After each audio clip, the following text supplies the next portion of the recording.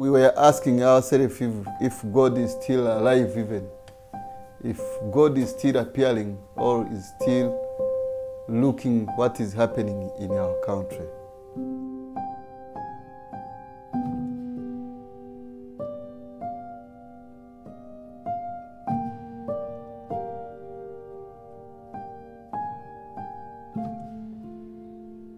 Everyone on the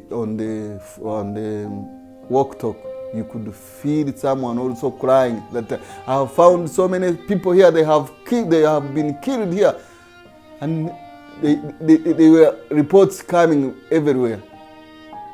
Gupfa wagutegereje gupfa nta kindi kuko ntibashoboraga kugenda, warasohokaga bagahita bakwica, waba gutegereje gusa ko Imana igukorera ibikomeye, cyangwa ugapfa cyangwa se Imana ikagukorera ibikomeye ugakira, nta kindi.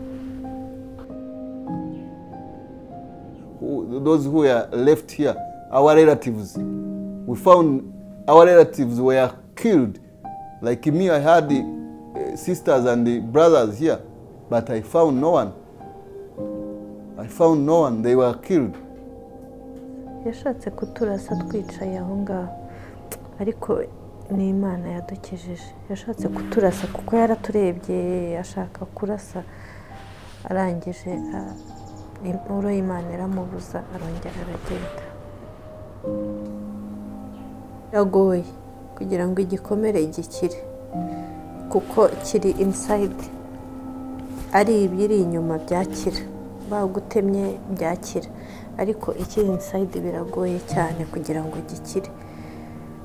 Ariko kubera n'ubutegetsi bwagiyeho, ubuyobozi bwagiyeho. Jesus was a refugee. I think you understand it. He was hidden when he was going to be killed, when he was even still a child. He grew up, he was born in a bad place like me, where I born from, when we were a refugee. He grew up as a poor person. So if I start telling them about how Jesus, but on the cross, He forgave everyone. He said, forgive them because they don't know what they are doing. So I can say that even as you have got so many problems, but you have to forgive.